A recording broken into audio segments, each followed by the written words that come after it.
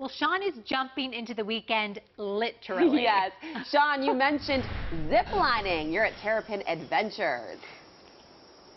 Yeah, hey, that's a perfect way to say it. I am going to jump into the weekend. I'm going to zip line 330 feet towards you guys, but I don't want you, let's not get ahead of ourselves. We need to learn a little bit more about Terrapin Adventure. This is one of the oldest adventure parks here in Maryland, and I'm with the owner, Steve.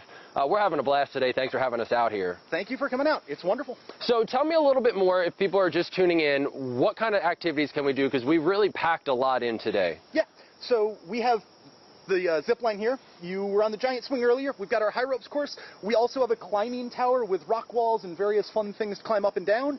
And we've got a kids course for kids 5 to 8. So you know they have a lot to do if we can't fit it all in an hour, and it is really a lot of family fun.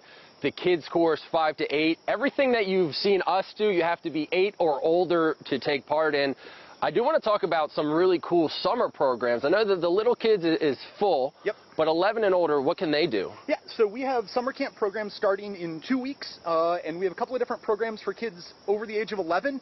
They include all of our course stuff here that you've been doing today, as well as various other fun adventures around Maryland, river tubing, backpacking overnight trips, caving, all kinds of wonderful fun adventures for kids 11 and up. Oh man, that sounds like an absolute blast. All right, so if they've been watching, they've seen some of these things are not for the faint of heart. What if somebody has never done this before? Yeah. What do you tell them? Because it can be intimidating, but it doesn't have to be. We have lots of people come out to the course that have never done anything at heights and might be a little uncomfortable at heights. That's okay. We would love it if you come on out, even if you're unsure. The entire time you're in the air, you are with a guide. We always have guides with you up in the air that are going to be able to help you through anything you need.